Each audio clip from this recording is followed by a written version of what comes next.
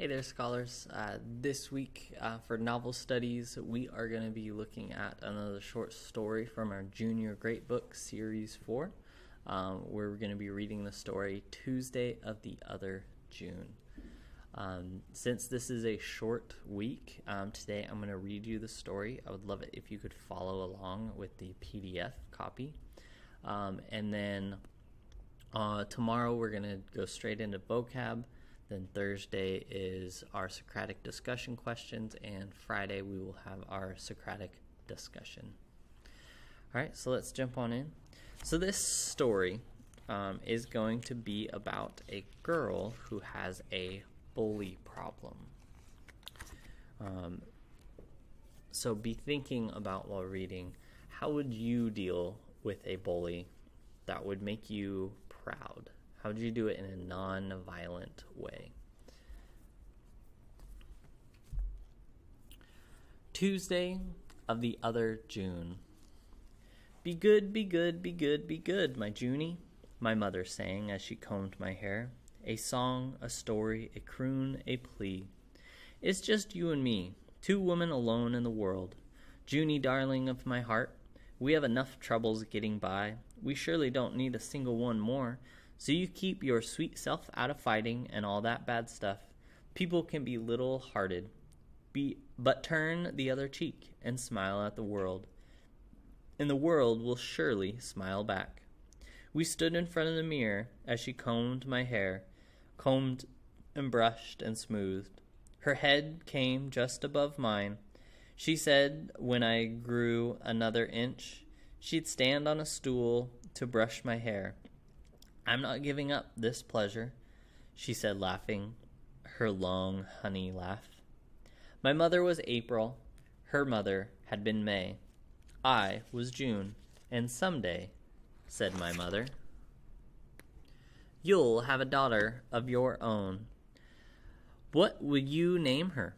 January, I'd yelled when I was little. February. No, November. My mother laughed her honey laugh. She had little emerald eyes that warmed me like the sun. Every day when I went to school, she went to work. Sometimes I stopped what I was doing, she said, lay down my tools and stop everything, because all I can think about is you, wondering what you're doing and if you need me. Now, Junie, if anyone ever bothers you, I walk away, run away. Come on home as fast as my feet can take me, I recited. Yes, you come to me.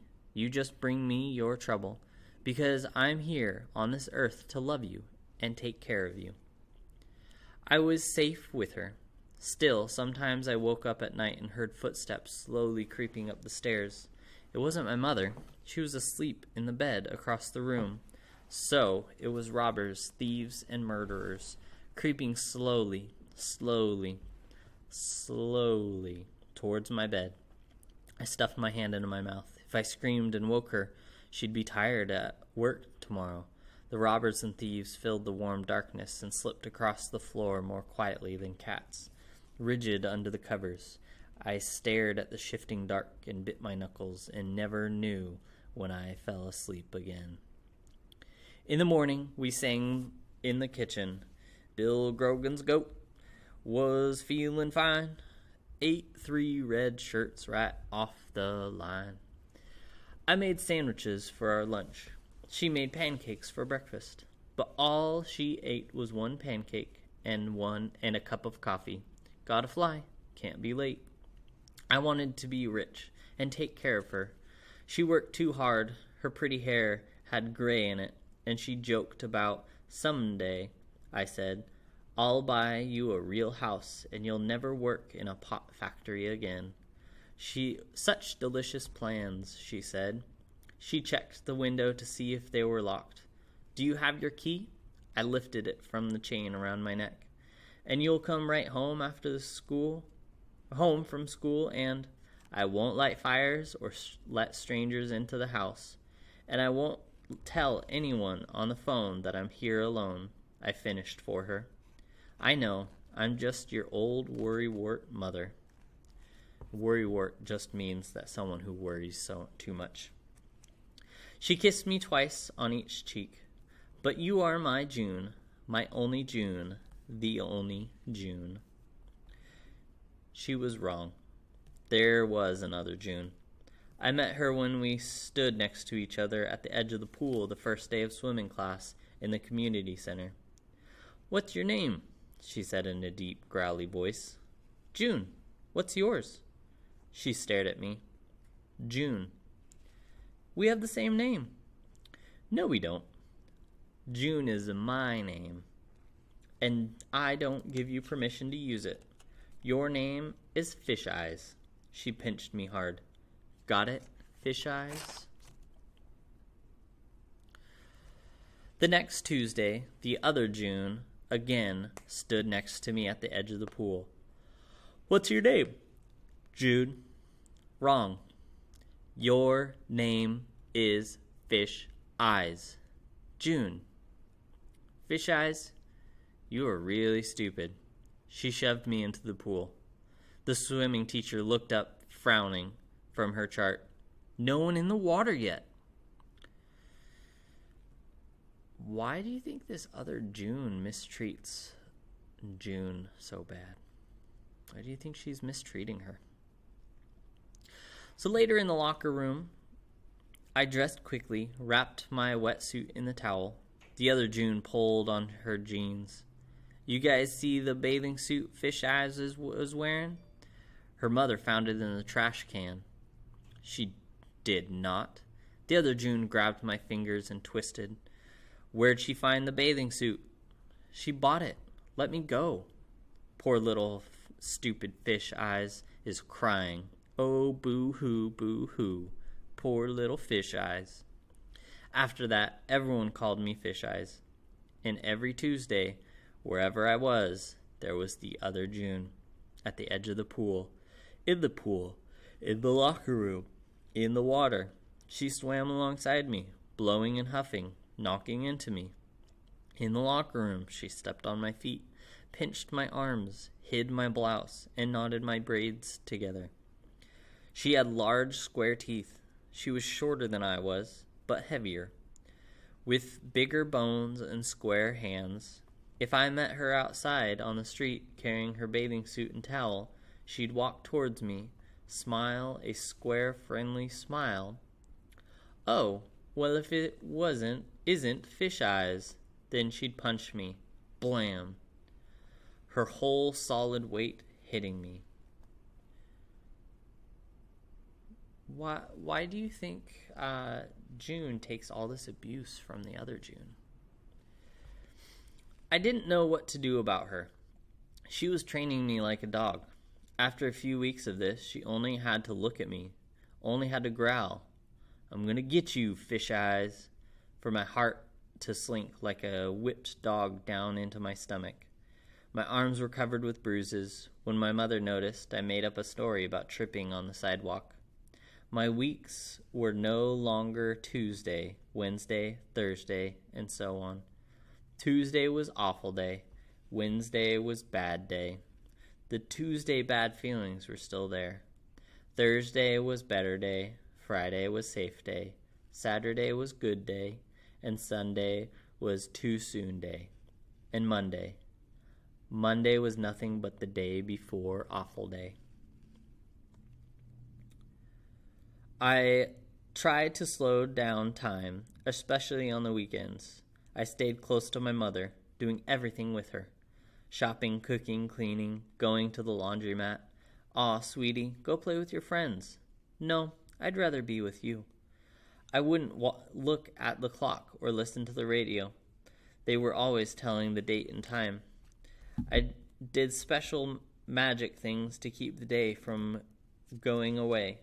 Rapping my knuckles 6 times in the bathroom door, 6 times a day, never, ever touching the chipped place on my bureau.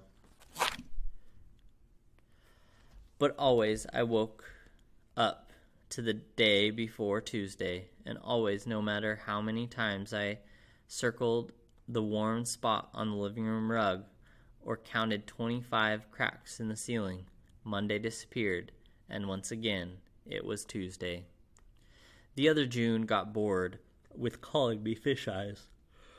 Buffalo Brain came next, but as soon as everyone knew that, she renamed me Turkey Nose. Now at night, it wasn't robbers creeping up the stairs. It was the other June coming to torment me. When I finally fell asleep, I dreamed of kicking her, punching, biting, pinching. In the morning, I remembered my dreams and felt brave and strong. And then I remembered all the things my mother had taught me and told me. Be good, be good, be good, and it's just us two women alone in the world.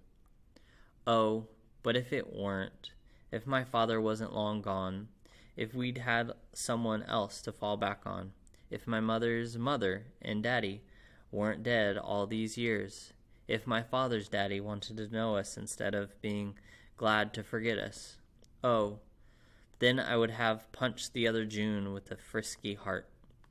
I would have grabbed her arm at the poolside and bitten her like a dog she had made of me. One night, when my mother came home from work, she said, "June, listen to this. We're moving." Alaska, I thought. Florida, Arizona, someplace far away and wonderful, someplace without the other June. Wait till you hear this. We're going to be caretakers, troubleshooters for an 8-family apartment building. 56 Blue Hill Street. Not janitors. We don't do any of the heavy work. April and June, Troubleshooters, Incorporated. If a tenant has a complaint or a problem, she comes to us, and we either take care of it or call the janitors for service. And for that little bit of work, we get to live rent-free. She swept me around in a dance. Okay, you like it? I do. So, not anywhere else, really. All the same, maybe too far to go to swimming class. Can we move right away? Today? Give me a break, sweetie. We've got to pack, do 1,000 things. I've got to line up someone with a truck to help us. 6 weeks. Saturday the 15th. She circled it on the calendar. It was the Saturday after the last day of swimming class. Soon we had boxes lying everywhere, filled with clothes and towels and glasses, wrapped in newspaper. Bit by bit, we cleared the rooms, leaving only what we needed right now. The dining room table staggered on a bunched-up rug. Our bureaus inched toward the front door like patient cows. On the calendar in the kitchen, my mother marked off the days until we moved. But the only day I thought about were Tuesdays, awful days. Nothing else was real except the too fast passing of time, moving toward each Tuesday. Away from Tuesday, towards Tuesday. And it seemed to me that this would go on forever. That Tuesday would come forever, and I would be forever trapped by the side of the pool, the other June whispering Buffalo Brain, Fish Eyes, Turkey Nose into my ear, while she ground her elbow into my side and smiled her square smile at the swimming teacher. And then it ended. It was the last day of swimming class, the last Tuesday. We had all passed our tests, and as if in celebration, the other June only pinched me twice. And now, our swimming teacher said, all of you are ready for the advanced class, which starts in just 1 month. I have a sign-up slip here. Please put your name down before you leave. Everyone but me crowded around. I went to the locker room and pulled my clothes as fast as possible. The other June burst through the door just as I was leaving. Goodbye, I yelled. Good riddance to bad trash.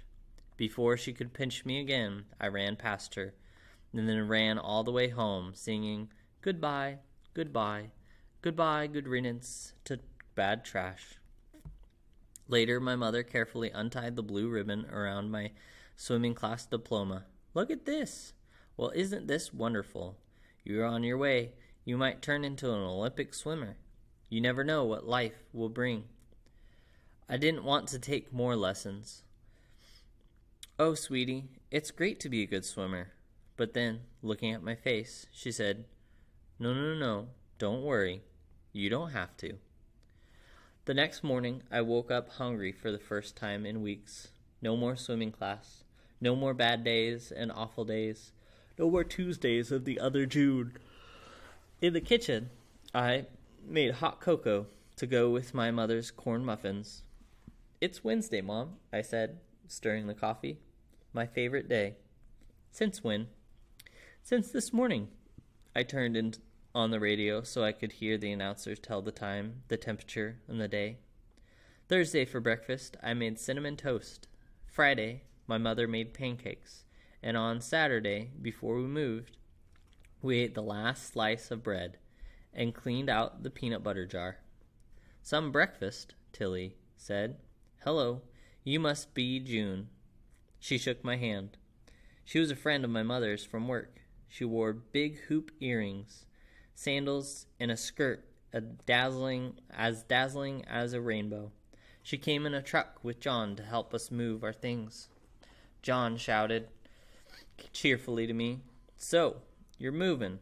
An enormous man with a face covered with little brown bumps.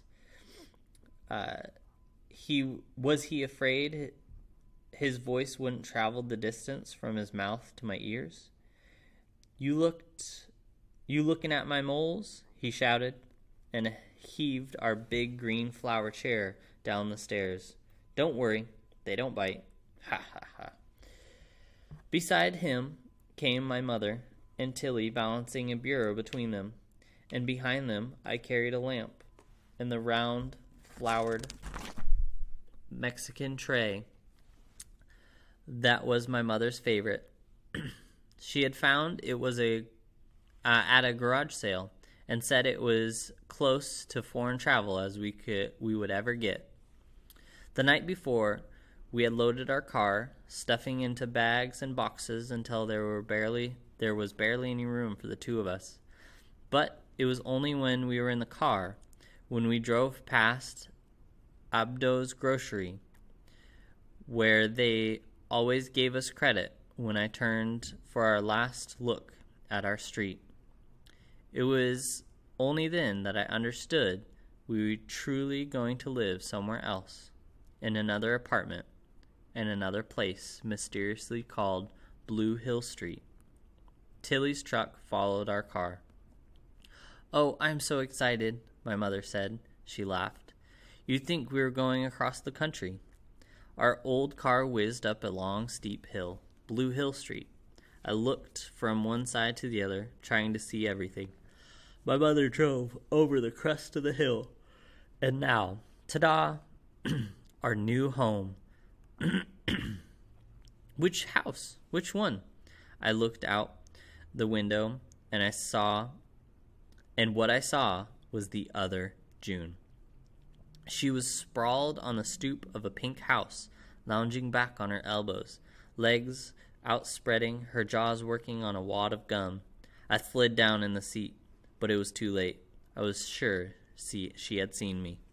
My mother turned into a driveway next to a big white building with a tiny porch. She leaned on the steering wheel. "See that window there? That's our living room window. And that one over there? That's your bedroom."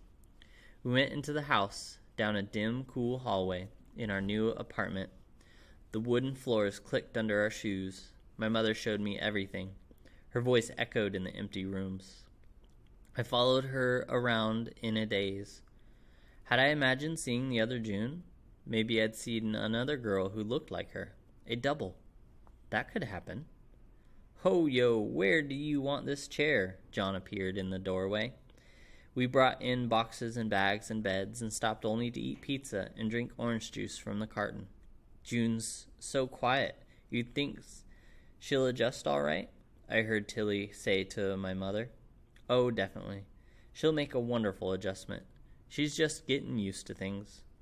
But I thought that if the other June lived in the same street I did, I would never get used to things. That night I slept in my own bed with my own pillow and blanket, but with floors that creaked in strange voices and walls with cracks I didn't recognize. I didn't feel either happy or unhappy. It was as if I were waiting for something. Monday, when the principal of Blue Hill Street School left me in Mr. Morrissey's class, I knew what I had been waiting for. In that room full of strange kids, there was one person I knew. She smiled her square smile, raised her hand, and said, "She can sit next to me. She can sit next to me, Mr. Morrissey." "Very nice of you, June M." "Okay, June T. Take your seat. I'll try not to get you two Junes mixed up." I sat next to her. She pinched my arm. "Good riddance to bad trash," she mocked. Now June has to sit next to other June every day. I wonder what she's going to do. I was back in the Tuesday swimming class, only now it was worse because every day would be awful day. The pinching had already started. Soon, I knew, on the playground and in the halls, kids would pass me grinning, "Hiya, fish eyes." The other June followed me around during recess, that day droning in my ear, "You are my slave. You must do everything I say. I am your master. Say it. Say, 'Yes, master, you are my master.'" I pressed my lips together, clapped my hands over my ears, but without hope. Wasn't it going to matter? Wasn't it only a matter of time before I said the hateful words? "How was school?" my mother said that night. "Okay." She put a pile of towels in a bureau drawer. "Try not to be sad about missing your old friends, sweetie. There'll be new ones." The next morning, the other June was waiting for me when I left the house. "Did your mother get you that blouse in the garbage dump?" She buttered me, shoving me against a tree. "Don't you speak any more, fish eyes?" Grabbing my chin in her hands, she pried open my mouth. "Oh, I thought you lost your tongue." I went to school. I sank down in my seat, my head on my arms. "June T, are you all right?" Mr. Morrissey asked. I nodded.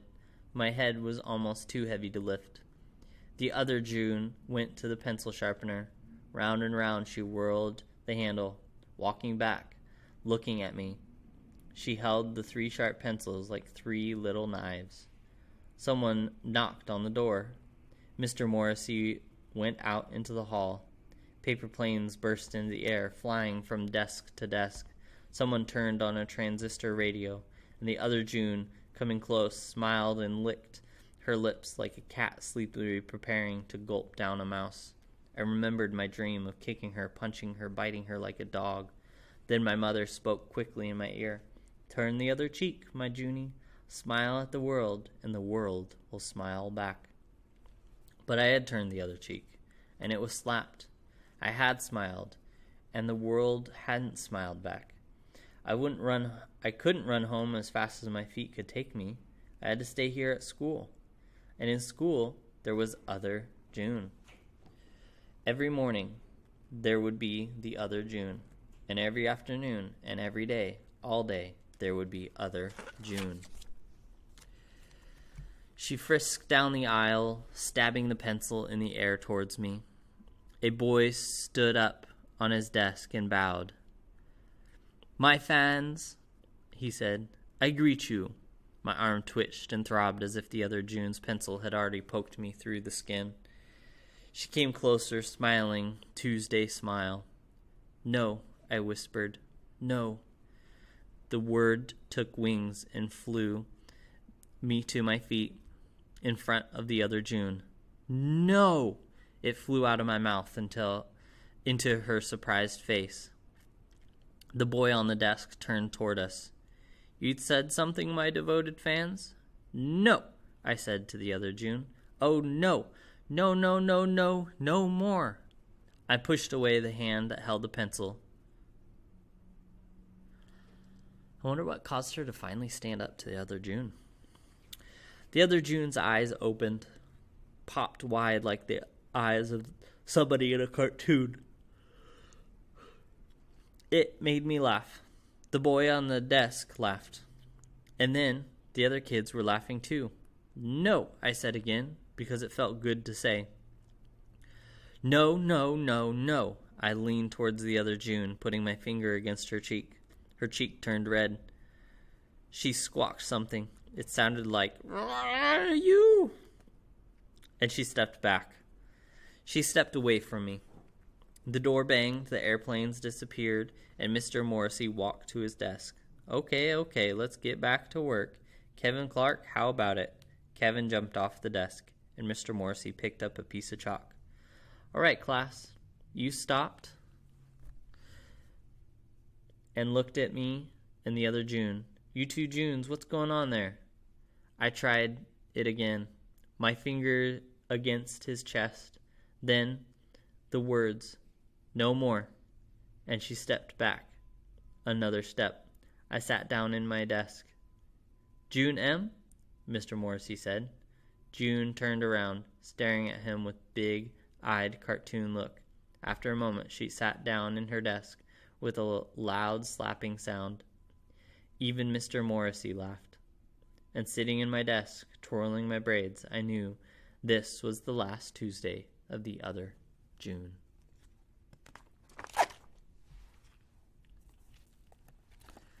All right, tomorrow, think about any questions you had in the story and share those with us during our Zoom meeting today.